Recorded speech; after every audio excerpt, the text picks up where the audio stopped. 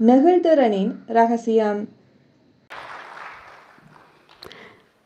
Thank you for that introduction. I'm not sure that I feel. ஓம் சாந்தி.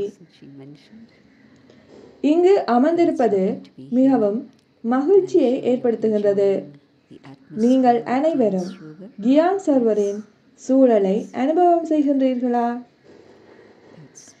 காலநிலை கூட மிக நன்றாக உள்ளது. நெகிழ்திறன் தொடர்பான எனது அணுகுமுறை ஆன்மீகமானதாக அமையும். உங்களது அகத்தில் நடைபெறும் மாற்றங்களுடன் நெகிழ்திறன் சம்பந்தப்பட்டது. அகம் என்று நான் குறிப்பிடும் பொழுதோ அது உங்களது உடல் உயிரியல் சம்பந்தப்பட்ட விடயமல்ல, ஆனால் அது உங்களது ஆன்மீக நிலைமையை குறிக்கும். கோவிட் தொற்று ஏற்பட்ட சமயம் அனைவரும் இயல்பாக கவலையடைந்தனர். எமது உடலின் நோய் எதிர்ப்பு சக்தி குறைவாக உள்ள பொழுதோ நாம் இலகுவாக நோயினால் பீடிக்கப்படுகின்றோம். நோய் எதிர்ப்பு சக்தியை வலுவாக்குவதற்கான எளிதான வழிமுறைகளை, உதாரணமாக உணவில் கவனம் செலுத்துதல் மற்றும் துணை போஷாக்கு பொருட்களை உள்ளெடுத்தல் என்பவற்றை கைக்கொள்ள வேண்டி ஏற்பட்டது. வைரஸ் எங்கும் பரவி காணப்பட்ட பொழுதும் சிலரால் வைரஸை எதிர்க்கக்கூடியதாக இருந்தது. உங்களது நோய் எதிர்ப்பு திறன் வலுவாக காணப்படும் பொழுதோ நோய் ஏற்பட்ட பொழுதிலும் கூட மிகவும் குறைந்தளவு தாக்கத்தையே ஏற்படுத்தும். சிலருக்கு கோவிட் மிக பாரதூரமான வகையில் நீண்ட நாட்களாக நிலவியது. சூழல் அனைவருக்கும் ஒரே வகையில் அமைந்த பொழுதிலும் ஒவ்வொருவரதும் எதிர்விளைவு வேறுபட்டு காணப்பட்டது. நெகிழ்திறனும் அவ்வாறானதே. அதாவது தனி நபரது ஆன்மீக கொள்ளளவை பொறுத்து நெகிழ்திறன் மாறுபடும். நாம் தியானம் கேட்பது, பயிற்சிகள் செய்வதன் நோக்கம் எமது அக ஆற்றலை விருத்தி செய்வதற்காகவே ஆகும். மக்கள் திறன் விருத்தி பற்றி உரையாடும் பொழுது வெளிப்புறமான திறன் விருத்தியை பற்றியே அனைவரும் கவனம் செலுத்துகின்றார்கள். ஆனால் உண்மையான திறன் அகத்தில் விருத்தி செய்வதே ஆகும். இதனால் வாழ்வின் அனைத்து சூழ்நிலைகளையும் எம்மால் வெற்றிகரமாக முகங்கொடுக்க முடியும். மெக்சிகோவில் ஒரு பெரிய நிலநடுக்கம் இடம்பெற்றது. சில கட்டிடங்கள் நிலநடுக்கத்தின் பின்னரும் உறுதியாக நிலைத்து நின்றன. சில கட்டிடங்கள் விழுந்து விட்டன. கூறப்படுகின்றது, சில கட்டிடங்கள் நிலநடுக்கம் ஏற்பட்டாலும் வளைந்து கொடுக்கும் நெகிழ்தன்மையுடன் உருவாக்கப்பட்டன. அந்த கட்டிடங்களை கட்ட பயன்படுத்திய பொருட்கள் உறுதியானவையாக அமைந்தன. மேலும் சில கட்டிடங்கள் நெகிழ்தன்மை அற்று காணப்பட்டதனால் உடைந்து விட்டன. எம்மை சூழ உள்ள உலகம் சிறிதளவு குழப்பமான நிலையிலேயே உள்ளது. இத்தகைய எதிர்மறை சக்தி நிறைந்த சூழ்நிலையிலும் கூட நாம் உறுதியாக எம்மை உருவாக்க வேண்டி உள்ளது. ஒரு விதத்தில் இந்த குழப்பங்கள் வெளிமட்டத்தில் நடைபெறும் அதே வேளை இன்னொரு வகையாக எமது தனிப்பட்ட மட்டத்தில் குழப்பங்கள் ஏற்படுகின்றன. நான் அண்மையில் கேள்வியுற்ற ஒரு சம்பவத்தை கூறுகின்றேன். 2 பெண்கள் வேலை சம்பந்தமாக பிரச்சனைகளை சந்தித்தனர். ஒருவர் ஊழலை அம்பலப்படுத்தினார், மற்றவர் தனது கொள்கைகளில் திடத்தன்மையை பேணினார். இருவரும் மிக உயர்ந்த திறன்களை கொண்டிருந்தாலும் தமது வேலை தளத்தில் பிரச்சனைகளை எதிர்கொண்டனர். ஆகவே இவ்வாறான சம்பவங்கள் உலகம் பூராகவும் நடைபெற்று கொண்டே உள்ளது. அதுவே உலகின் நிலையாகியும் விட்டது. ஆகவே இவ்வகையான சூழலை எதிர்கொள்ளக்கூடிய நெகிழ்தன்மையை நாம் கொண்டிருக்க வேண்டும். மேலும் எத்தகைய சூழ்நிலைகள் எதிர்காலத்தில் உருவாகும் என்பது எமக்கு தெரியாது. ஐபிசிசியில் இருந்து கிடைத்த அண்மைக்கால தகவல்களின் அடிப்படையில் காலநிலை மாற்றங்கள் மீள உறுதியான நிலைக்கு வர முடியாத அளவிற்கு சென்றுவிட்டதாகவும் உலகின் வெப்பநிலை அதிகரிப்பு 1.5 to 2 செல்சியஸ் அதிகரிப்பு வீதமாக உயர்ந்துவிட்டதாகவும் குறிப்பிடப்பட்டது. அதன் விளைவு கரையோர நகரங்கள் அனைத்தும் ஆபத்தில் உள்ளன. ஆகவே காலநிலை மாற்றம் அதிவேகமாக மோசமாகிக் கொண்டே செல்கின்றது. எதிர்காலத்தில் பல அனர்த்தங்கள் ஏற்படும் அபாயம் உள்ளது. நாம் எந்த வகையான தொழில்சார் நிபுணராக இருந்தாலும் சுனாமி அல்லது பெரிய அலைகள் உருவாகும் பொழுது எமது பதவிகளால் எந்த பயனும் இல்லை. தாக்கம் அனைவருக்குமானது ஆகும். இவ்வாறே உலகின் நிலை மற்றும் உலக மனிதர்களின் நிலை உள்ளது. ஆகவே நாம் என்ன நடவடிக்கை எடுக்க உள்ளோம்? எம்மால் சுனாமி ஏற்படுவதையோ நிலநடுக்கம் ஏற்படுவதையோ தடுக்க முடியாது. ஆனால் எமது அகசக்தியை அதிகரிப்பதன் மூலம் எத்தகைய சூழ்நிலை ஏற்பட்டாலும் நெகிழ்தன்மை உடையவராக எம்மால் இருக்க முடியும். ஒரு ரப்பர் பட்டியை உங்களால் விரிவடைய செய்ய முடியும். ஆனால் அதனது நெகிழ்திறனுக்கு அப்பால் அதை விரிவடைய செய்யும் பொழுதோ அது முறிந்துவிடும். நாம் தற்காலத்தில் 30-40 வயதுகளில் மாரடைப்புக்கு உள்ளாகும் இளைஞர்களை கண்டுள்ளோம். பௌதிக ரீதியான காரணங்கள் பல காணப்பட்ட பொழுதும் மன அழுத்தம் பற்றிய விழிப்புணர்வு மற்றும் மன அழுத்த முகாமைத்துவம் அத்துடன் எமது சொந்த நெகிழ்தன்மை என்பன அத்தகைய சூழ்நிலைகளிலும் எம்மை மகிழ்ச்சியாக இருக்க உதவி புரியும்.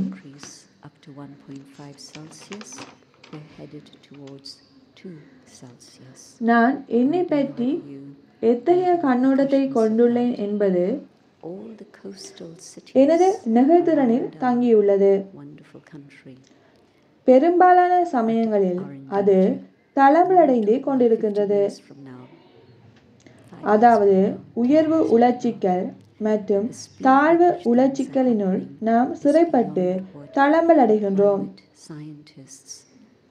ஒரே மனிதர் சிலருடன், உதாரணமாக எம்மை விட சிறந்த பின்னணி பொருளாதாரம் உடையவர்களுடன் இருக்கும் பொழுதோ நான் கல்வி அறிவு குறைந்தவர், ஆற்றல் குறைந்தவர் என நினைப்பார். இதனால் சுயமரியாதை தாழ்வடைந்து விடும். இதனை நீங்கள் உணர்ந்தது இல்லையா? தற்காலத்தில் உலகில் பல்வேறு விதமான செல்வாக்குகள் எம்மீது ஏற்படுத்தப்பட்டுள்ளது. இதன் காரணமாக தன்னம்பிக்கை தளர்வடைய ஆரம்பிக்கின்றது. ஆனால் தன்னம்பிக்கையே எமது அகக்கொள்ளளவை அதிகரிக்கும் வழியாகும். தன்னம்பிக்கை என்பது உயர்வு உளச்சிக்கல் அல்லது அகங்காரமோ அன்றி எனது உண்மையான அடையாளம் என்ன? எனது அக அடிப்படை விழுமியங்கள் என்ன? என்னுடைய நாளாந்த வாழ்வில் என்னால் எனது அடிப்படை விழுமியங்களை நடைமுறைப்படுத்த முடிகின்றதா என்பதனை உணர்ந்து கொள்வதே ஆகும். எனது விழுமியங்கள் பற்றி தெரிந்திருந்தும் எனக்கு நான் உண்மையாக நடந்து கொள்ளாவிட்டால் ஒரு நாளின் இறுதியில் நிம்மதியாக தூங்க முடியாது.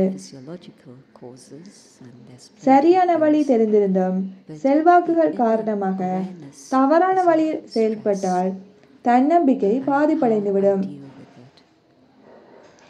அடிமையாகும் இயல்பு உதாரணமாக போதைப் பொருட்கள் மாத்திரமின்றி கோபம், பற்று, அகங்காரம், பேராசை போன்றவற்றிற்கு அடிமையாகும் போக்கு காணப்பட்டால் எமது தன்னம்பிக்கை தளர்வடையும். முழு உலகமும் தற்பொழுதோ அவ்வாறான அடிமையாகும் நடத்தைகளுக்கு உட்பட்டே உள்ளது. திரை நேரத்திற்கு அதிகளவு காலத்தை செலவிடல். அது சில சமயம் உங்களது தொழிலாக இருக்கலாம். ஆனால் வேலையில்லாத நேரங்களிலும் கூட உங்களுக்கு கையடக்க தொலைபேசியை அடிக்கடி சோதிக்கும் பழக்கம் உள்ளதா என சோதனை செய்து பார்க்க வேண்டும். ஆகவே சூட்சுமமான மற்றும் வெளித்தெரியக்கூடிய அடிமைத்தனம் எங்கும் வியாபித்து உள்ளது. அவ்வாறாக போதைப் பொருட்களுக்கு அடிமையாக இருத்தல் இந்த உலகில் ஒரு ஆதரவு என்றே பலரும் நினைக்கின்றார்கள். கோபம் காரணமாக சிலர் நீராவியை வெளியேற்றும் விதத்தில் கொந்தளிப்பார்கள். சிலர் ஒரு சோடி செருப்பை வாங்கி தமது உள்ள குமுறலை ஆற்றுப்படுத்திக் கொள்வார்கள். போதைகளுக்கு அடிமையாகும் இந்த இயல்பு எமது தன்னம்பிக்கையை பெருவாரியாக குறைத்து விடுகின்றது. ஆகவே 2 விடயங்கள் குறித்து நீங்கள் கவனம் செலுத்துதல் வேண்டும். அதாவது, ஒரு அழுத்தம் நிறைந்த சூழலில் நான் எத்தகைய எதிர்விளைவை காட்டுகின்றேன், அத்துடன் எனது நாளாந்த வாழ்வில் எனது அடிப்படை விழுமியங்களுடன் ஒத்திசைந்து எவ்வாறு வாழ்கின்றேன். மேலும் 3வதாக எந்த வகையான போதைகளுக்கு நான் அடிமையாக உள்ளேன்.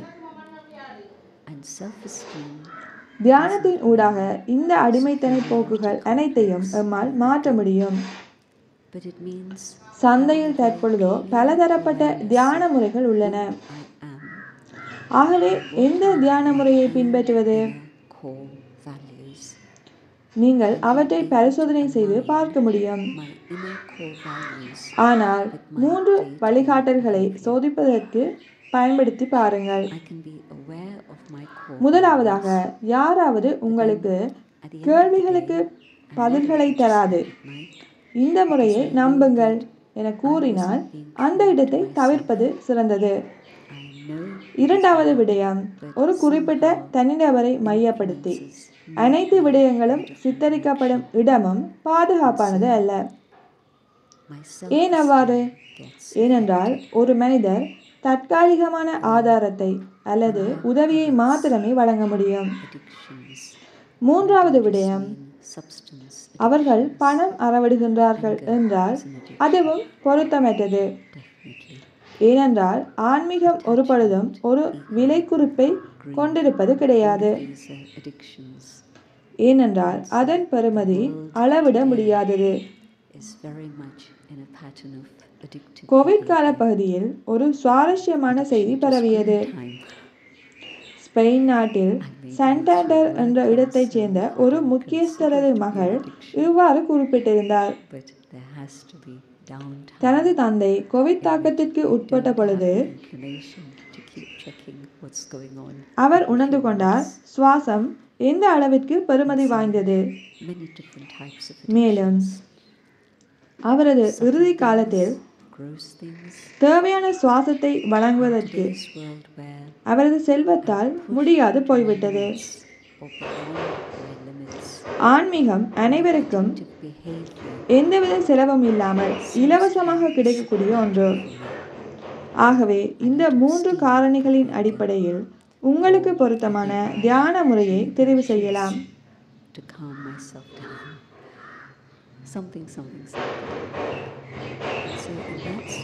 நான் நீண்ட காலமாக கடைபிடிக்கும் தியான முறை ராஜயோக தியான முறை ஆகும். அது 2 விடயங்களில் கவனம் செலுத்துகின்றது. two very நான் யார் என்ற விழிப்புணர்வு, அத்துடன் இறைவன் யார் என்ற தெளிவு. responding to stress, my inner capacity for that, and how I'm aligned to my values in அகத்தில் உயிர் day-to-day வாழ்பவர் reality. அவரை உயிர் அல்லது ஆத்மா என எவ்வாறு குறிப்பிட்டாலும் அது அளவுகளுக்கு அப்பாற்பட்டது. I still ஆனால் ஆத்மாவை எமது அகப்பயணத்தின் ஊடாக, அனுபவங்களின் ஊடாக உணர்ந்து கொள்ள முடியும். other method எந்த அளவிற்கு எனது தன்னம்பிக்கை அதிக அளவில் உள்ளதோ அந்த அளவிற்கு எனது அகக்கொள்ளளவு மற்றும் நெகிழ்தன்மை அமையும். the power of meditation. மேலும் நான் என்னை அந்த அளவிற்கு நன்றாக விளங்கிக் கொள்கின்றேனோ So many meditations. அதே அளவிற்கு என்னால் எனது மதிப்பையும் உணர்ந்து கொள்ள முடியும். And so how do I நான் know? 20, 30, 40 வருடங்களாக வாழ்கின்றேன். Well, try. என்னை பற்றி எனக்கு புரிந்து கொள்ளாமல் இருப்பதற்கான சந்தர்ப்பங்கள் இருக்கின்றதா? Use to check நிச்சயமாக இருக்கின்றது. before you experiment. நான் எனது ஆன்மீக பயணத்தை ஆரம்பித்த காலங்களில் என்னை பற்றி எனக்கு 10% மாத்திரமே தெரியும். But a few இப்பொழுது guidelines கூட என்னை பற்றி 90% வரையே எனக்கு தெரியும். those ஆனால் ஆராய்வதற்கு நிறைய புதிய வழிகள் இருக்கவே செய்கின்றது. says just believe என்னை பற்றி புரிந்து கொள்வது என்றால் offering you நல்லது மற்றும் கெட்டது ஆகிய 2 பக்கத்தையும் தெரிந்து கொள்ள வேண்டும். stay away.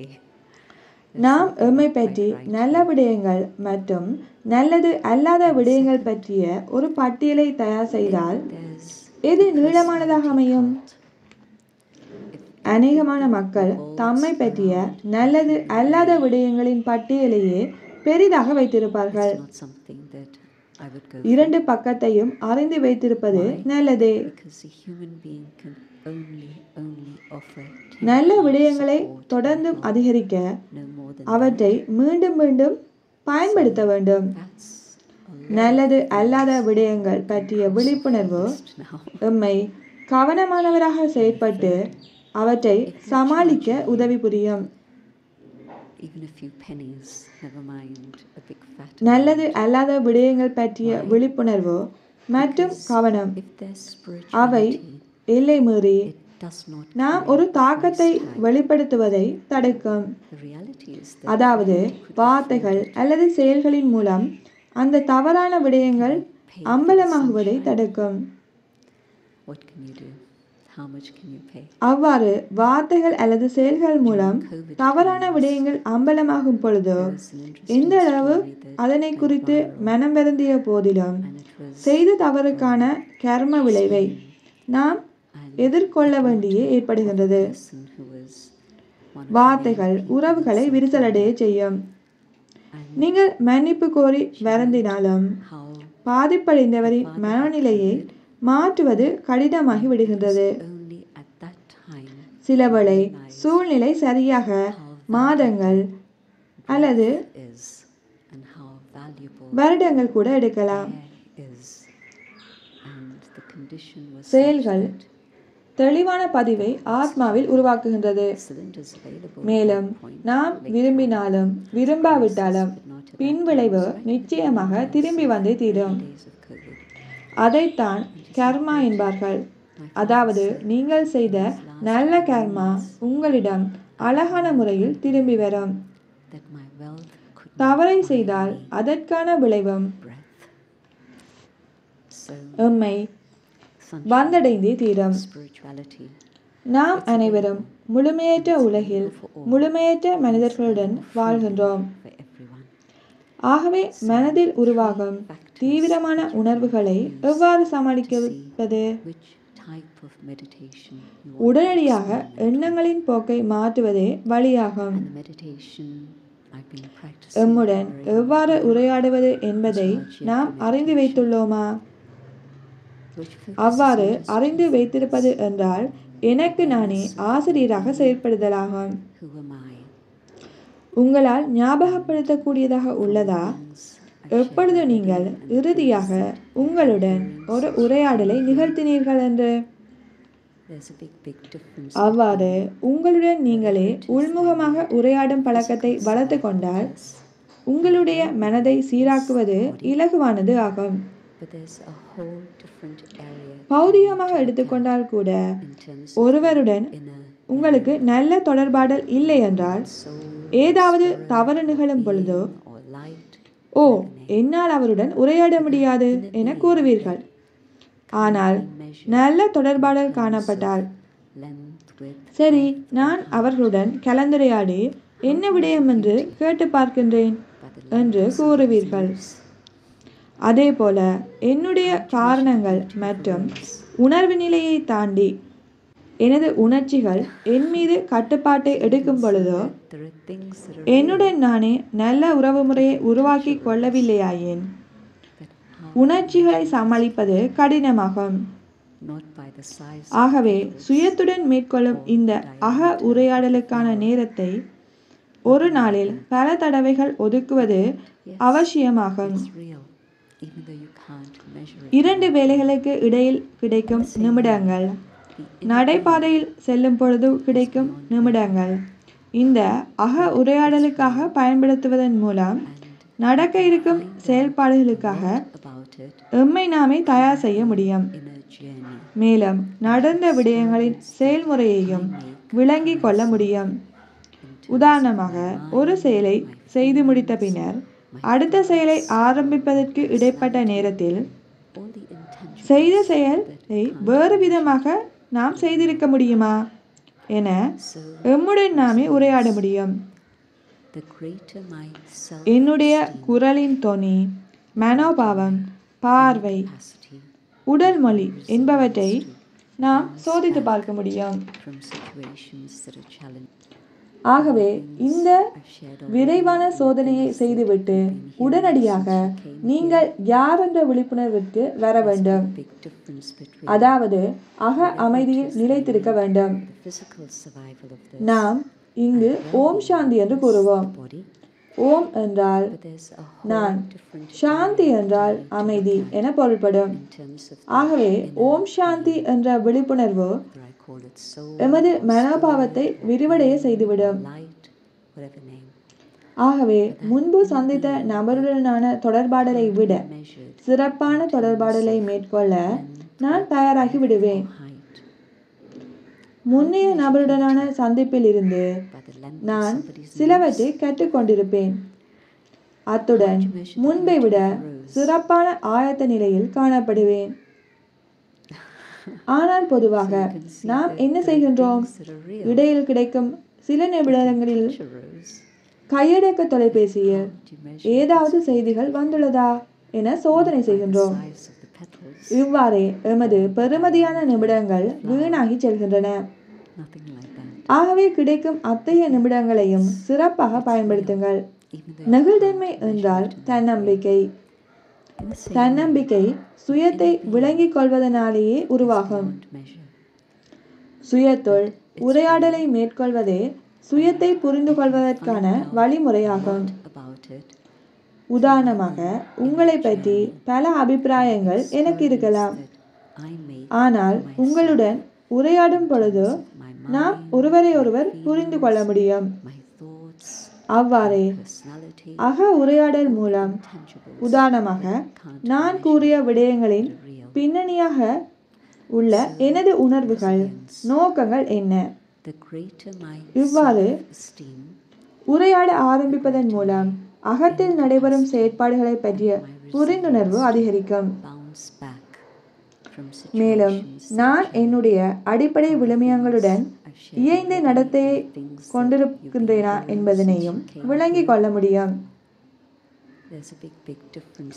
நான் என்னுடைய அக விழுமியங்களுக்கு விரோதமான நடத்தையை கொண்டிருந்தால் அது பற்றி நான் என்ன நடைமுறைகளை கையெடுக்க வேண்டும்? உதாரணமாக பணத்தின் தேவை கருதி தவறான செயற்பாடுகளுக்கு நான் ஒத்துழைக்கப் போகின்றேனா அல்லது தொழிலை தக்க வைத்தல் எனது உள்ளுணர்வை பின்பற்றுவதை விட முக்கியத்துவம் வாய்ந்ததா? இவ்வாறு எது சுயத்திற்கு சௌகரியமானது என சோதித்து பார்க்க வேண்டும். ஆகவே சுயத்தை உணர்ந்து கொள்ளுதல் மற்றும் அடிப்படை விழுமியங்களுக்கு ஏற்ப சுயத்தை வடிவமைப்பதன் மூலம் சுயத்தின் கொள்ளளவு மற்றும் நெகிழ்தன்மை அதிகரிக்கும். So you can see that there are things that are real. அசம்பவங்கள் என் பாதையில் ஏற்படலாம், ஆனாலும் எனது தன்னம்பிக்கை அதிகரிக்கும் அளவிற்கு அமைய அவை அனைத்தையும் உள்ளெடுத்து அகத்தின் ஸ்திரத்தன்மையை மாறாது பேண முடியும். உதாரணமாக, வேலை காரணமாக மன அழுத்தத்திற்கு உள்ளாகுதல். நீங்கள் மிகவும் முக்கியமான நபர் என்பதற்கான அத்தாட்சி கிடையாது. அது உண்மையும் அல்ல. உண்மையில் எனது அகக்கொள்ளளவு மற்றும் நெகிழ்தன்மை மகத்தானமாக காணப்படும் பொழுதோ நான் குறைந்த அளவே மன அழுத்தத்திற்கு உள்ளாகுவேன். ஏனென்றால் எனது கொள்ளளவு அதிகரித்து விட்டது. ஆகவே அதிக செயற்பாடுகளை என்னால் கையாள முடியும். ஆனால் அகத்தின் கொள்ளளவு குறைவாக இருந்தால் பந்துக்கள் ஒவ்வொன்றும் கையை விட்டு நழுவ ஆரம்பிக்கும். நான் வேலையில் மன அழுத்தத்திற்கு உள்ளாகி வீட்டை அடைகின்றேன். அங்கே என்ன நடைபெறும்? யாரை நான் அதிகமாக நேசிக்கின்றேனோ அவர்களையே நான் அதிகமாக புண்படுத்துவேன். அதாவது எனது மன அழுத்தத்தை அவர்கள் அகத்துறிஞ்சி அவர்கள் அதனுடன் போராடும் நிலைக்கு அவர்களை தள்ளிவிடுகின்றேன். ஆம், அது எனது குழந்தைகள், வாழ்க்கை துணைவர், துணைவியை பாதிப்புக்கு உள்ளாக்கும். ஆகவே வீட்டை அடையும் பொழுதோ மன அழுத்தங்களை கதவிற்கு வெளியே விட்டு வரத்தக்க வழிமுறைகளை கண்டுபிடிக்க வேண்டும். இதன் அர்த்தம் பொறுப்பேற்று செயற்படுதல் அல்ல, ஆனால் எனக்கான எல்லைகள் வகுக்கப்பட்டு எனது உறவு முறைகள் மற்றும் தொடர்புகள் ஆரோக்கியமானதாக பேணுதல் ஆகும். எனக்கு உருவாகும் அழுத்தங்களை கையாள வேண்டிய பொறுப்பு எனக்கே உரியது ஆகும். அனைத்தும் நான் எவ்வாறு எதிர்விளைவை காட்டுகின்றேன் என்பதனிலே தங்கியுள்ளது. ஒவ்வொரு நாளும் குறுகிய நேரத்திற்காவது தியானம் செய்யும் வழக்கத்தை கொண்டிருக்கும் பொழுதோ உங்களுடைய கொள்ளளவு மற்றும் நெகிழ்தன்மை படிப்படியாக அதிகரிக்கும். ஆகவே சாதகமான மாற்றங்கள் படிப்படியாக விரைவான வேகத்தில் நடைபெறும். நீங்கள் எந்த அளவிற்கு நேர்மையாக முயற்சி செய்கின்றீர்களோ அந்த அளவு விரைவான மாற்றத்தை காண முடியும். இது எமது நல்ல குணத்தின் மீதான நம்பிக்கை மற்றும் முடிவுகளை எடுப்பதில் என் மீது உள்ள நம்பிக்கை மற்றும் தியானம் ஊடாக சாத்தியம் ஆகின்றது.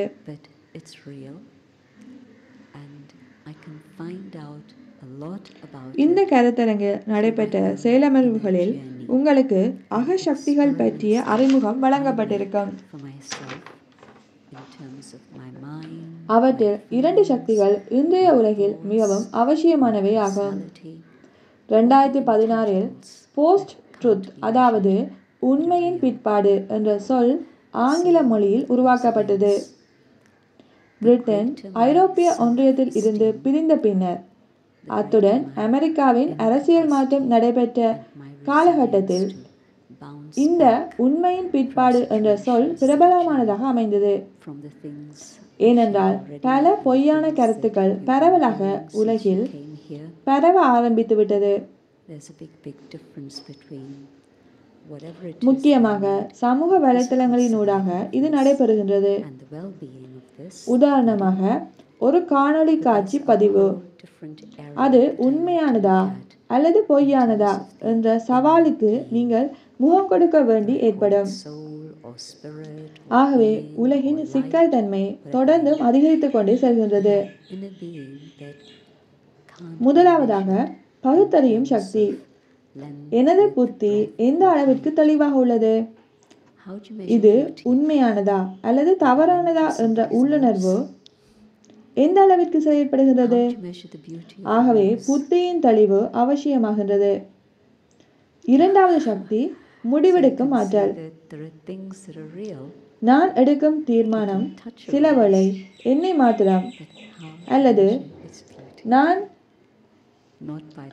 வசிக்கும் கரு குடும்பத்தைச் சேர்ந்த 3 நபர்கள், அல்லது கூட்டு குடும்பத்தைச் சேர்ந்த நபர்கள், அல்லது நான் பணிபுரியும் நிறுவனத்தில் உள்ள 500 நபர்களையோ பாதிக்கலாம். ஆகவே முடிவெடுக்கும் ஆற்றல் மிக முக்கியமானது. தியானம் செய்வதன் மூலம் கிடைக்கும் தெளிவானது எது எதிர்மறையானது, எது வீணானது, எது சாதாரணமானது, எது அசாதாரணமானது, எது மேன்மையானது என்பதனை விளங்கிக் கொள்ள உதவும். எமது அதிகளவான சக்தி மற்றும் நேரம் வீணானவற்றிற்காகவே செலவிடப்படுகின்றது. என்னுடைய அக உலகின் வீணானதை என்னால் முடிக்க முடியுமாயேன்? அகத்தில் தெளிவு இயல்பானதாக அனுபவமாகும். எம்முடைய வாழ்க்கையை சாதாரணமானதாக இம்மைக்கு உரியதாக மாத்திரம் வழிநடத்துவது எமது தேர்வு என்றாலும் கூட நாம் நினைத்தால் அதனை அசாதாரணமானதாக தனித்துவம் மிக்கதாக மாற்ற முடியும். அதன் அர்த்தம் நீங்கள் தொழில் செய்யும் இடத்தில் நீங்கள் வகிக்கும் பதவி என்பது அல்ல, ஆனால் ஒரு தனிநபராக நீங்கள் யாராக உள்ளீர்கள், உங்களது குணங்கள், இயல்புகள், விழுமியங்கள் எவ்வாறு உள்ளது, அவற்றின் மூலம் உங்களது கொள்ளளவு எவ்வாறு உள்ளது. இவ்வாறு எமது அக தசைகளை நாம் வலுவேற்ற வேண்டும். ஆகவே தியானம் செய்யும் நேரத்தை படிப்படியாக அதிகரியுங்கள். சிந்தனையின் தெளிவு அதிகரிக்கும் பொழுது ஒரு சூழ்நிலையில் எந்த வகையான காரணிகள் மற்றும் சக்திகள் செயல்படுகின்றன என்பதனை இலகுவாக பகுத்தறிய முடியும். அத்துடன் தீர்மானிக்கும் சக்தியும் அதிகமாகும். இந்த உலகில் நாம் கற்க விரும்பினால் ஒவ்வொரு சந்தர்ப்பமும் எமக்கு கற்பிக்கும். ஆகவே எமது சிந்தனையின் தரம் எம்மை அசாதாரணமானவர்களாக மாற்றுகின்றது. அத்துடன் விழுமியங்கள் மற்றும் எமது கொள்ளளவையும் வெளிப்படுத்தும். இதுவே நிகழ்தன்மையின் அடிப்படையாகும். ஆகவே உங்களை சூழ எத்தகைய சூழ்நிலைகள் சிறிய அளவிலோ அல்லது பெரிய அளவில் நிகழ்ந்தால் கூட உங்களது அக அமைதி மற்றும் உண்மையை நிலைநிறுத்த உங்களால் முடிந்தால் உங்களை மற்றவர்கள் விளங்கிக் கொள்வார்கள். இவர்கள் உதவி எடுப்பவர்கள் அல்ல, ஆனால் உதவியை வழங்குபவர்கள் என்று. ஆகவே உங்களது நெகிழ்தன்மையை சோதித்து பாருங்கள். நான் தேவையுள்ள ஒருவரா, அல்லது பிறரின் ஒத்துழைப்புக்காக எதிர்பார்த்து கொண்டிருப்பவரா, அல்லது தனது சுய ஸ்திதியை நிலைத்து நின்று பிறருக்கு ஆதரவு அளிப்பவரா?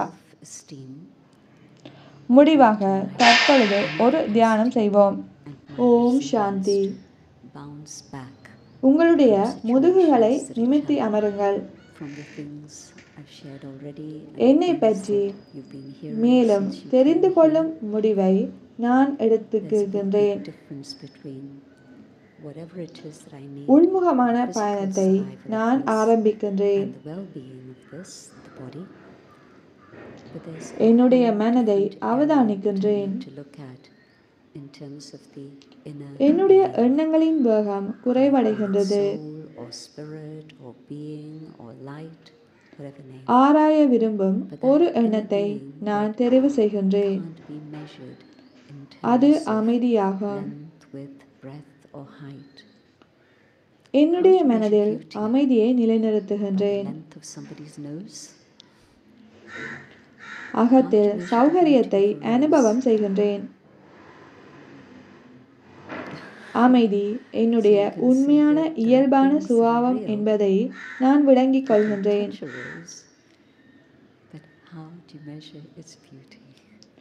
நான் சக்திகளால் நிரப்பப்படுகின்றேன். அமைதி என்னுள் வலிமை மற்றும் நெகிழ்தன்மை அத்துடன் உறுதித்தன்மையை கொண்டு வருகின்றது. அமைதியின் இந்த அனுபவத்தில் உள்ளே ஒரு கதவு திறக்கின்றது. என்னுடைய உண்மையான இயல்பு அமைதியை போன்று அன்பும் ஆகும். நான் ஒரு அன்பான ஆத்மா. நான் மேலும் உள்ளே செல்லும் பொழுதோ அக உண்மையை, எனது சுயத்தை அனுபவம் செய்கின்றேன். நான் அமைதி, அன்பு மற்றும் உண்மை நிறைந்த ஆத்மா. இந்த விழிப்புணர்வை பிடித்து கொண்டவாறு நான் மீண்டும் இங்கே வருகின்றேன். நான் எனது அக விழுமியங்களின் உண்மை இயல்புகளின் தொடர்பில் என்னை தற்பொழுது உணர்கின்றேன். ஓம் சாந்தி. ஆன்மீக அனுபவங்களை மும்மொழிகளிலும் பெற்றுக்கொள்ள எமது யூடியூப் சேனல்களுடன் தொடர்ந்தும் இணைந்திருங்கள்.